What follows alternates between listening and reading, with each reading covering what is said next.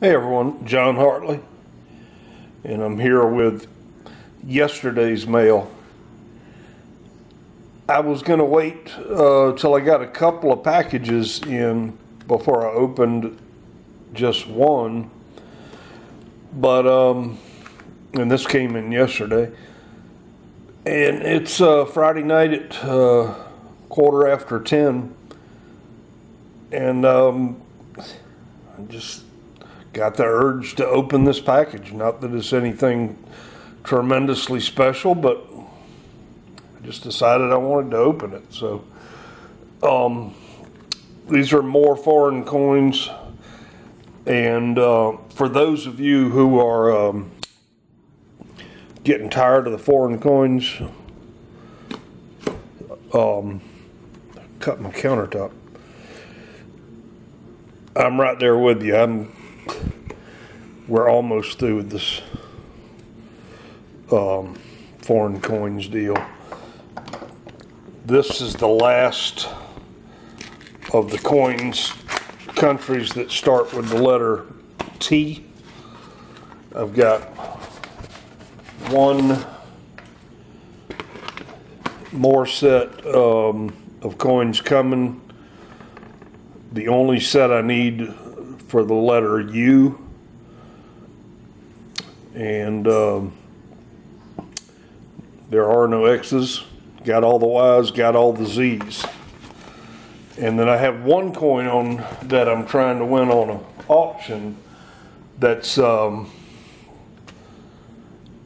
it's sort of a symbolic ending, and I don't want to spoil it in case I don't get it, because a lot of people are bidding on it, and it's pushing my max bid to the edge. But that's because it's a really good example of the coin. But it when it gets, if I get it, if I don't get this one, I'll probably try to get another one. You'll understand it's a proper ending. This was I've bought coins from this lady before, and I had several choices of what to buy from Turkmenistan. All new coins, but I had several. I could buy just coins that were separate. I could buy a couple of different packages like this, and that's where I guess Turkmenistan is. But this one is not only unique, at least unique to me, packaging. She included a banknote, and I really don't collect banknotes. I do have a good number of them, some of them from when I was in the Navy, that you come back off of Liberty and you have a few dollars left or a few lira left or whatever it is, and it's a better souvenir to have than going back to the ship's purser and cashing it back into to American dollars. That's when a ship in the Navy pulls into a foreign port, someone from the government comes on board ship and exchanges money for us, and then we, the sailors, go to him after that's done, and we hand him a $100 bill or whatever, or just take it out of our bank account. When you're out at sea, you can select. They put up a roster. I don't know why I'm talking about this. It just came to my head. I hadn't thought about it in years. They put a roster up in the mess. The mess is chow hall, and they ask you how much money you want to get paid on payday. Because you're out at sea, you don't need that much money unless you're going to a Liberty port or something. The only thing you need when you're out at sea is soap and cigarettes. the Navy supplies everything else, coffee, food, everything. And so you just go up there and if you're going to be out at sea for the next 2 weeks, we got paid we got paid on the 15th and the 30th, as I remember. You just write down 20 cash, and they keep the rest of it, and when you get back to home port, what you have not cashed out, they write a check out for you when you get back to, I was based out of Charleston, South Carolina. So sometimes when you got back off of Liberty and you had just a few bills from whatever port you were in, you saved them instead of cashing them back in. But that's besides the point.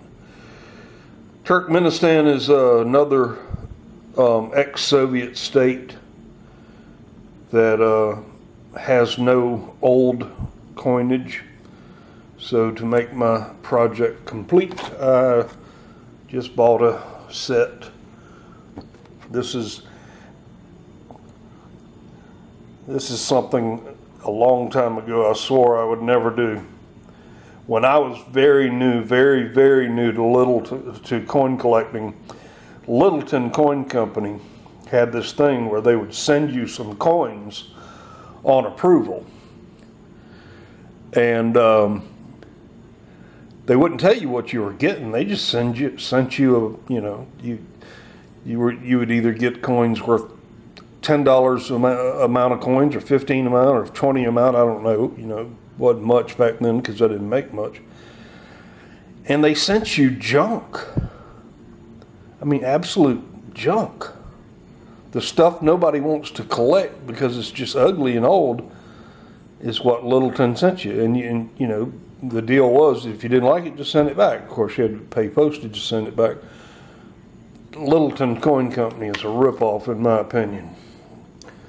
And if you're with Littleton Coin Company and you're watching this video, I'll say it again, it's a ripoff.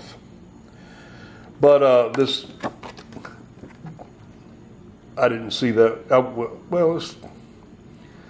I would have bought it anyway because they're sealed, they're uncirculated. Maxwell just heard something and got up and growled. What'd you see, Max? Is there a raccoon out there? Is there a raccoon out there? You get him, buddy. Get him. Get him, buddy. Maxwell hears noises and goes off to protect me. Looks out the breakfast room window and protects his buddy John. Good boy. Good boy, Maxwell. Well, kind